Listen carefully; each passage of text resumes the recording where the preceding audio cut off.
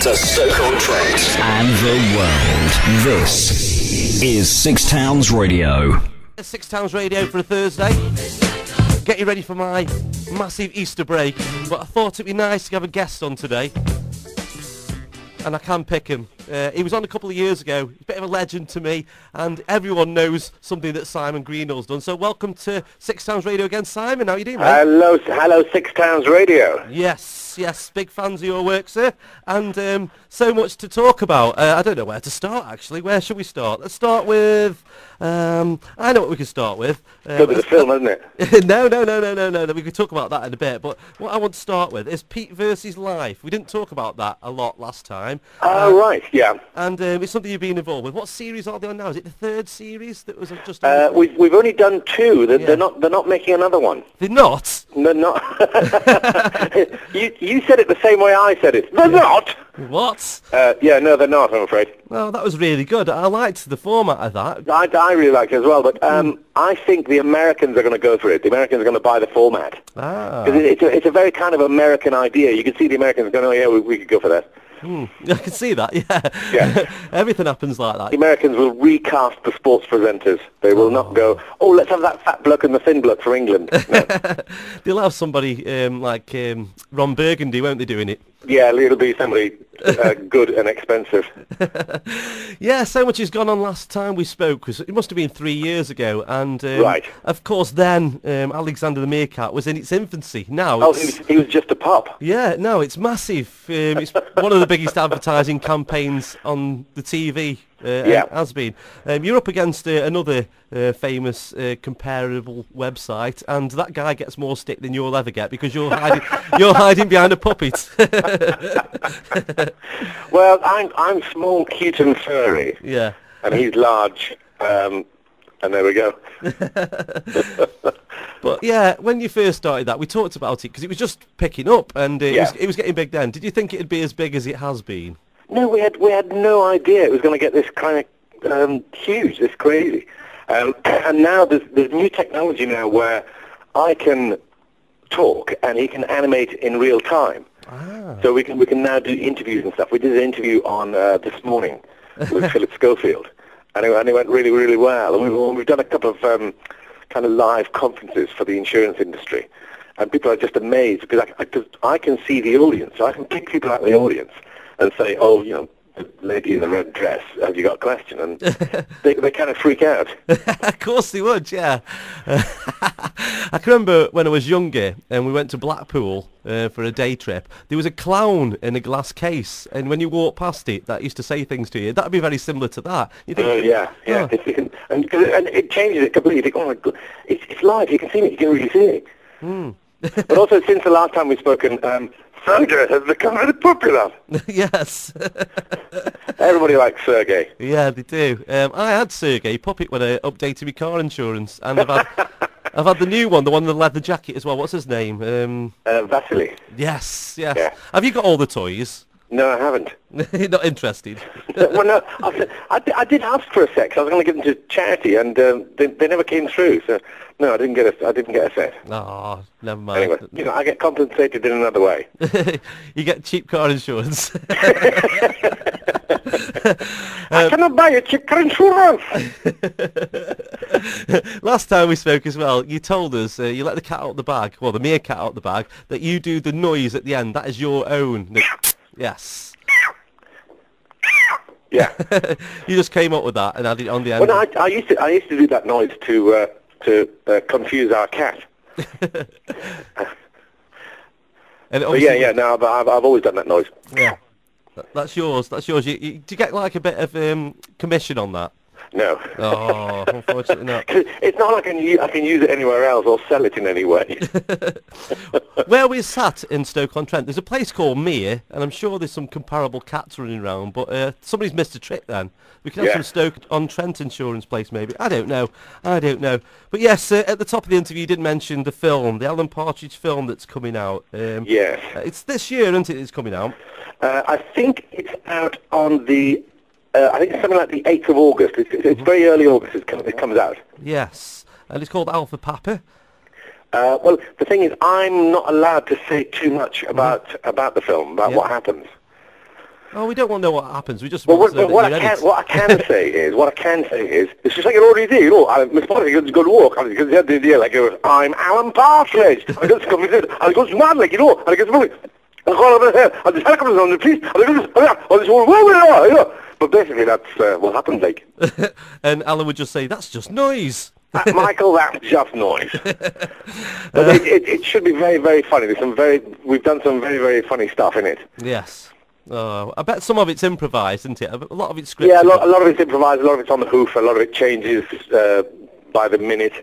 The script is forever being rewritten, but it drives you mad at the time, but then later on you think, oh, that's good that we did that, because it makes it much fresher and funnier and more pertinent. Yes, yeah. But we nearly froze to death on Cromer Pier. We were filming on Cromer Pier in Norfolk, and it was -7 in the wind. Wow. That's not great, is it? It's Yeah. not great. All right, you said you can't tell us a lot about the script, but can you tell us if there's a cup of beans or a steak and kidney pie in the film?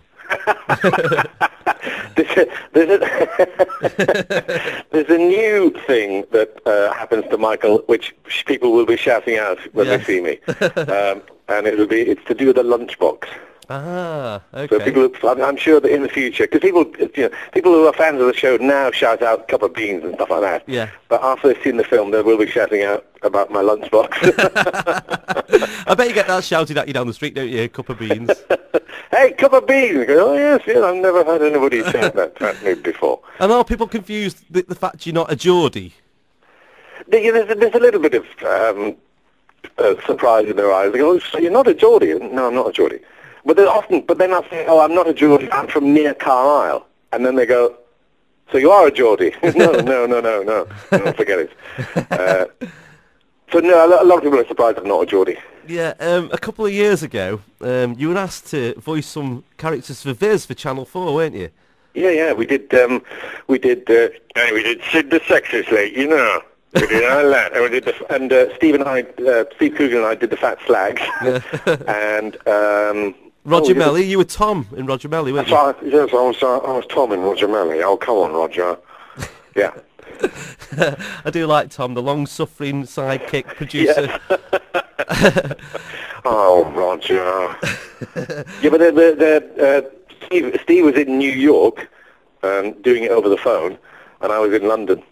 I did say that I should go to New York and do it with him, but they didn't go for that. And Sarah Millican was another voice on there as well. Yes, hi, Sarah Millican. She was in there as well, you know.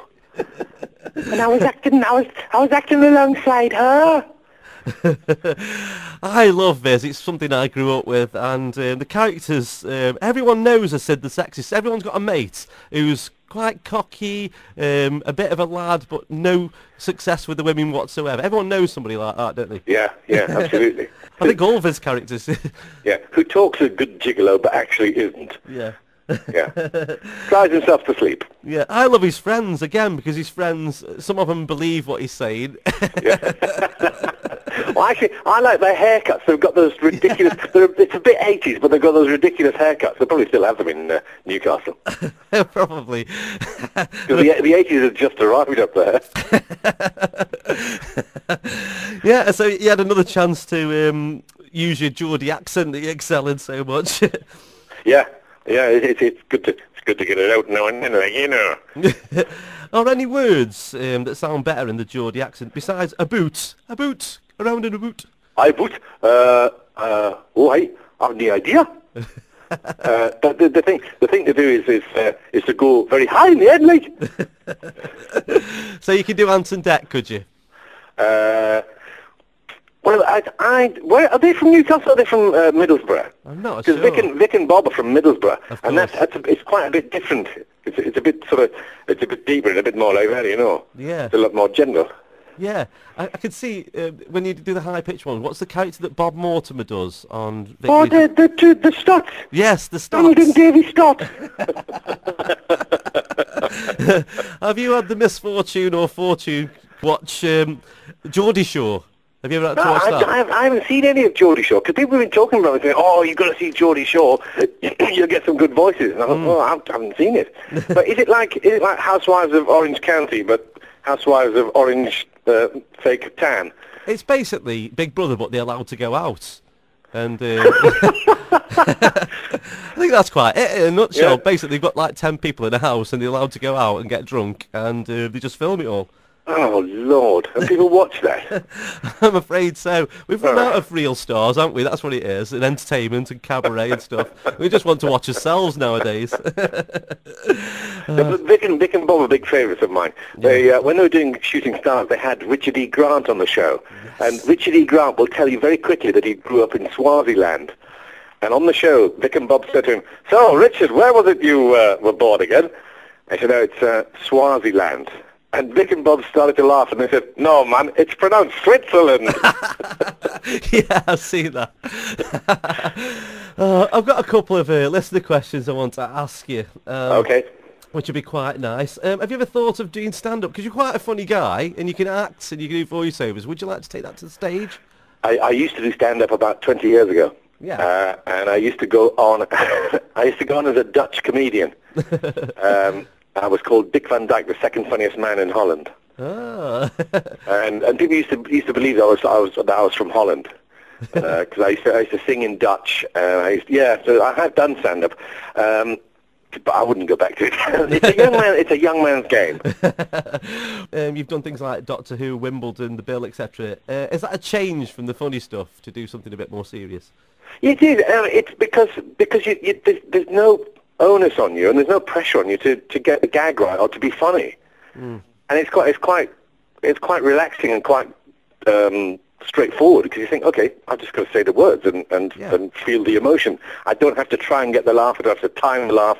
I don't have to react in the right comedic way. So yeah, straight acting is nice. Do you stand there just when you're on your own, just shouting words out, just to practice? I will often go around the house doing noises,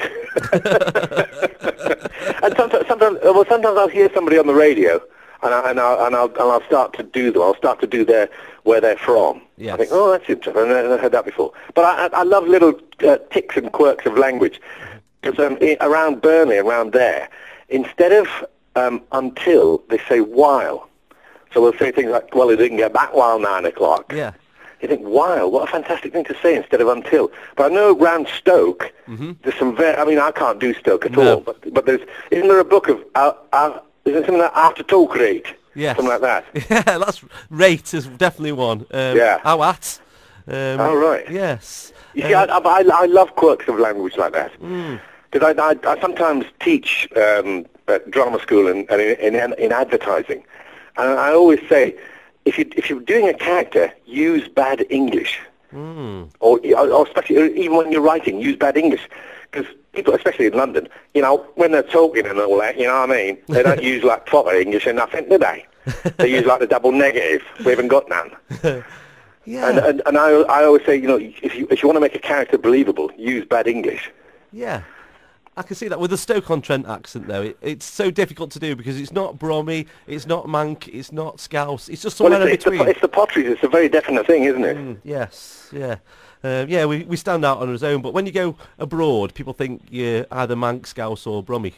they can't put the finger on it, so they just generalise and say, this is what you are. We want to put you in a box. Do you say things like, all right, me duck? We'd say duck, yes, all right, but duck. But that's more Nottingham again, isn't it, really? I think they say me ducks in Derby and Nottingham, but we say duck, all right, duck. Okay. Yeah, we want that. It's ours. We're claiming that. There's a lot of things that Derby have tried to claim off us. The oat cake, they say that's from Derby, but it's a Stoke-on-Trent thing, definitely. And duck, we're claiming them for his own. For his own. That's good. Another thing before you go, there was a viral that you did on YouTube of you freaking out after doing a little bit of recording. And it got so many hits, and people believed that you were actually freaking out. What was that in aid of?